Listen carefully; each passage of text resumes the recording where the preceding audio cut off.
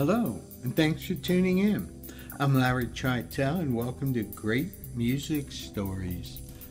This is the story of a hard-partying great saxophone player named Bobby Keys. Robert Henry Keys was born in Texas in the year of 1943.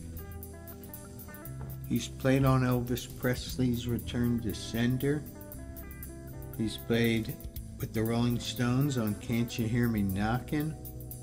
He's played with Joe Cocker, John Lennon, B.B. King, Eric Clapton, Marvin Gaye, and a whole lot of others.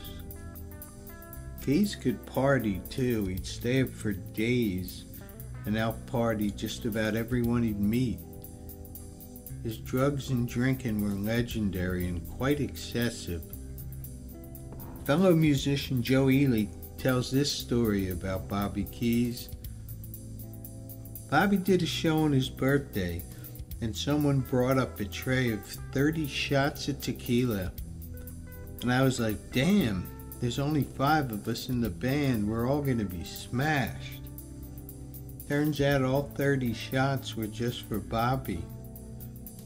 By the end of the show, he'd done them all and was still playing hard.